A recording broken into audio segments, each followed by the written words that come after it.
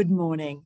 My name is Suzanne Chambers. I'm the Executive Dean of Health Sciences at the Australian Catholic University.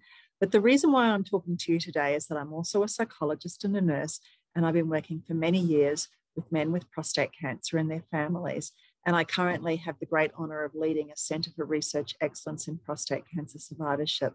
So I'm pleased to be able to talk to you today about life after prostate cancer, particularly thinking about survivorship and about psychological wellness.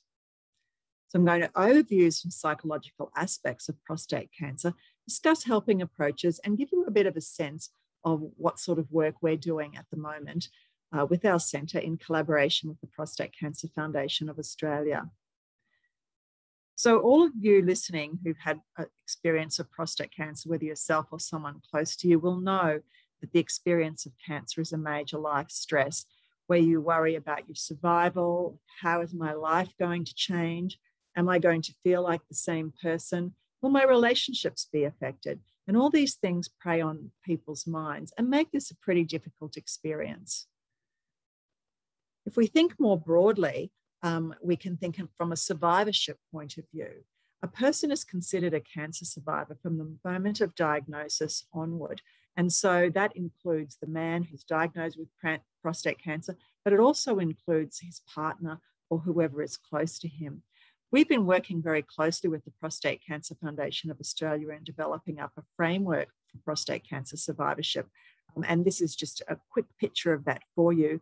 The piece here that I want to focus on with you is the idea of evidence-based survivorship interventions. What things will make a difference for your quality of life? Vigilance, what things do we need to watch out for? And personal agency, how can we help you be more in control of the situation in which you find yourself? Now, the Prostate Cancer Foundation of Australia has materials on this that they can provide to you in more detail. But just very quickly, personal agency means patients, men, are aware about what they need and know how to get the help that's required. Evidence-based survivorship interventions means that anything you do to help yourself, you want good evidence that tells you that if I do this, it's likely to provide me with a benefit. And vigilance is about keeping a close attention, not just to your physical well-being, but also to your psychological well-being, so that if you need some help or support, you know that you can reach out for that. Now, this is a book that I have written, and it was launched in February this year. And I've got this up early. The royalties for this book go to the Prostate Cancer Foundation of Australia to support cancer research. But I put it up there because I think it's a beautiful image of a man who's looking forward to the future and what might happen. And the whole idea of this book is about self-management and personal agency. So many of the things that I'm going to talk about are things that people can do for themselves. And Facing the Tiger gives a hint and guidance about how to do those things. So I will be presenting to you an approach to psychological well-being that's very much drawn from this book. Now, there are many challenges you face with the diagnosis of prostate cancer. First up, just getting diagnosed can be quite traumatic, and then having to make decisions about treatment can be very confusing. Getting through the treatment, then coping with the side effects and getting on top of those, and then facing life ahead, which will be changed in many ways because of the treatment.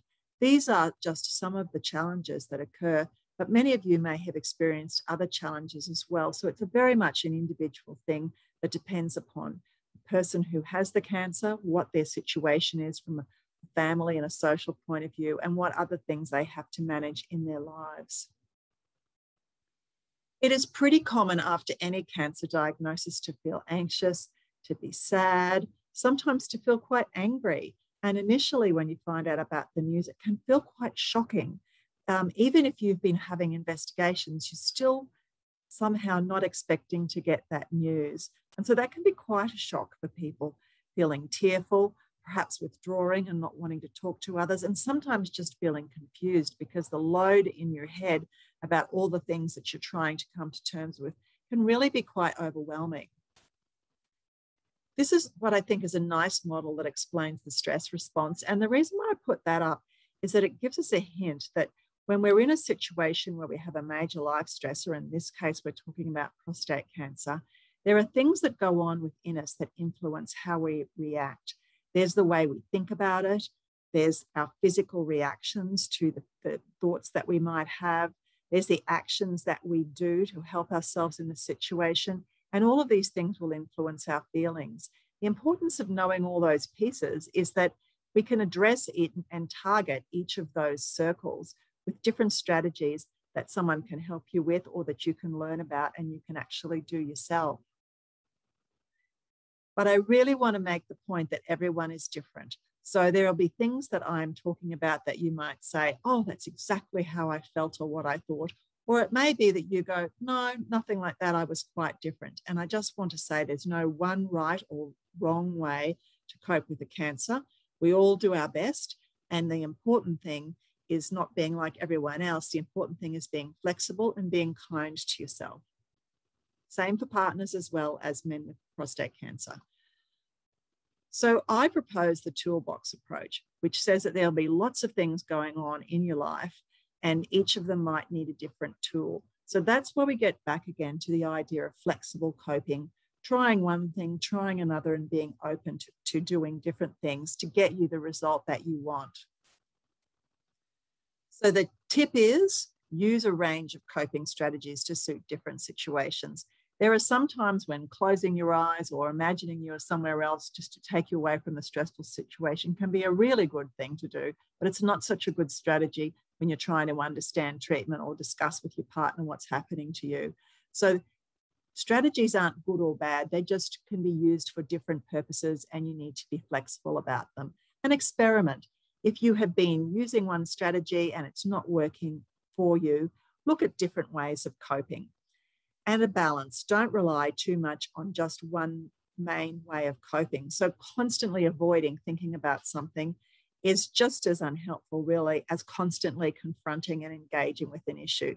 The whole aim is to be flexible, to experiment, and to have a balance of different strategies that you can use. How you think is important. The way you think about the situation affects how you feel. We all have a tendency to have automatic thinking patterns about things. Some of us are catastrophizers, immediately imagine the worst. Some of us are black and white thinkers. It's got to be one thing or another. These are kind of inflexible ways to think. So you've got to be a little careful with yourself sometimes and just keep an eye. If you find that you're feeling very anxious, what's going on in your head? Are you thinking about things in an overly pessimistic way? Are you blaming yourself for things? Are you imagining things that really are unlikely to happen? We tend to do these types of thinking patterns all the time, and mostly they don't matter. But when you're in a situation like coping with the diagnosis of cancer, then that is when it's useful to be aware of what's going on in your thoughts. Not because, again, you're doing things right or wrong. It's just that they will affect how you feel. So you can notice what they are and perhaps gently challenge those thoughts to be a little more realistic and a little more helpful, or just notice them and go, you know, it's natural to feel that way, but I'm not going to treat that thought as a fact, and I'm not going to react to it, and then turn your attention to other things. I do find in the work I do with men with prostate cancer that there are some things that they do that increase their feelings of impatience and upset. And so being aware of this, knowing the tendency, whether you have a tendency to react in this way, and perhaps trying to manage that. So underestimating how long it takes, the length of time it takes to return to full physical stamina. I sometimes talk to men and they'll say, I'm this many weeks down the track, Suzanne, and I really expected to be back to my usual feelings of strength and doing the same things. And that's just not realistic if you've had a major operation. So I often have to remind men, just take a breath, realize what you've been through, and give yourself a chance to recover. Catastrophizing about what may go wrong is a common habit, so trying not to imagine the worst. It's not a good idea to return to former levels of activity too quickly until you're really ready and your doctor says go, and not recognizing or praising themselves for the gains that they've made. So when you've done a good job of getting through a difficult experience, a good pat on the back is a really good idea. Now, it's important to not ignore feelings of stress. One way of thinking about stress is it's like the foot's on the throttle and it's flat out. And you know, if you did that to a car, you'd wreck the engine in the end. So you can't treat your own body the same way. If you ignore feelings of stress and tension, it makes you more tired, you lose your sense of stamina, it's distressing, and it can strain relationships, and relationships that are normally pretty easygoing or very strong can start to feel a bit tougher when you're ignoring stress and you're finding that you're getting uptight a lot of the time. So there's lots of strategies you can do, relaxation strategies that reduce physical and mental tension, and they can be deep breathing exercises, meditative type approaches, going for a big walk, taking the dog for a walk, doing things that are enjoyable and that focus your mind or distract you from worry, like playing music, going out for golf, tennis, reading, whatever are the things that you find enjoyable and that help you give your mind a little bit of a rest from thinking about the cancer. Exercise is crucial. Exercise reduces fatigue and distress. It improves your sleep, improves overall well-being. It helps with bone density, and it helps keep weight under control. It's a very good stress management strategy, and it's good for your longevity and your overall well-being. So I think it's really important to discuss with your doctor about what level of exercise that you're doing, and if it's insufficient, doing something about that. It's a good idea to see an accredited exercise physiologist in many situations to get an exercise prescription that is absolutely worked out for what your needs are. And this is particularly important for men who are on androgen deprivation therapy. You can also talk to your physiotherapist about this, but important, of course, when you're having treatment, to get guidance from an expert on what is the right level of exercise for you and what you're going to be able to manage, particularly if you have other musculoskeletal issues or joint problems that you need to be careful of. Now, I want to mention partners. I'm thinking there's probably some partners listening today, and it is a fact that partners often report higher levels of distress than do the men. So what I would say to you is the experience of cancer is a family experience. And so if the man is distressed, the partner is going to be feeling that as well. You really affect each other and tend to bounce off each other in most relationships. So this is at this time that it can become more challenging to communicate. And you might be having to communicate with each other about things that you wouldn't normally have an open conversation about. We all know that changes in sexual function are very common after prostate cancer treatment.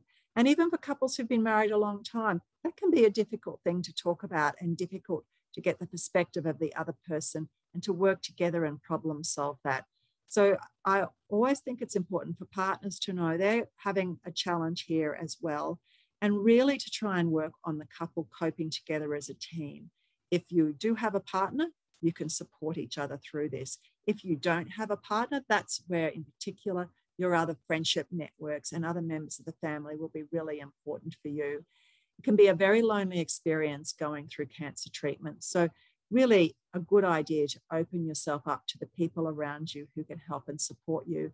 And if you don't feel like you have people who can do that for you, to be connecting into the services offered by the Prostate Cancer Foundation of Australia, their support group networks, all of those things. There is always someone there that you can talk to, whether it's a nurse at the PCFA or it's another man who's had a similar experience in the prostate cancer support group movement, or another partner who's in the movement. There is always someone to reach out for.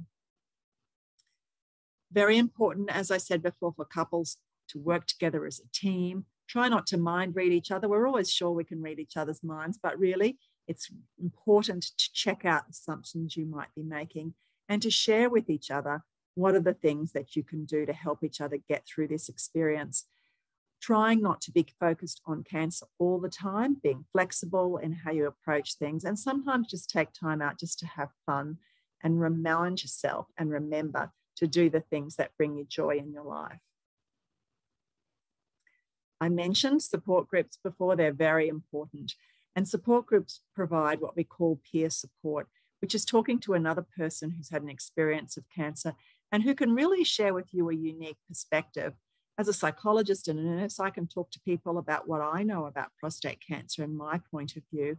But there is really nothing like getting the point of view from that personal experience, someone who has been through this experience and who really knows what you might be going through from a personal level. This is just a quote from one man that I was chatting to about his experience of a support group, where you can see he was saying the range of experiences available was really helpful. getting the opportunity to look at things in a different way, and really coming up with different responses that you can try out that you may not have thought of. And that's just one example of the types of things that can happen at support groups that are so very helpful. So just back to the survivorship framework again, this is exciting work being led by the Prostate Cancer Foundation of Australia. And what we're really hoping is that we can get this out into the community. There is a care framework document coming with that. And we're working very closely supporting the Prostate Cancer Foundation of Australia in this work and working with your clinicians, your urologists, your radiation oncologists on how can we make this a reality for you in your world. So that's really all I wanted to talk to you about today. It is important that you let your clinicians know how you're feeling. We talk a lot in the field about the idea of distress screening, which is a little simple test that we do where we ask someone to say on a scale of 0 to 10, where 0 is no distress at all and 10 is the most severe distress, what number would you be? And it gives you a way to gauge just where you're sitting. We know that if you're 4 or above on that little test, that there's more talking to be done about figuring out what is happening with you and getting some extra help, potentially from a nurse or from a psychologist or from your clinician, or ringing up the Prostate Cancer Foundation of Australia. That's a tool that health professionals may use with you. But I think I raise it just at the end of this conversation to say to you, it's important to notice if you feel you're not doing so well, and it's really important to reach out. It's normal to feel this way at times, and so reaching out and getting the help that you deserve and that you should have is a really important thing. So thank you for your time. I wish you well in your conversations that you are having through this virtual meeting, and I look forward to a time in the future when we'll all be able to do this together face to face. Thank you.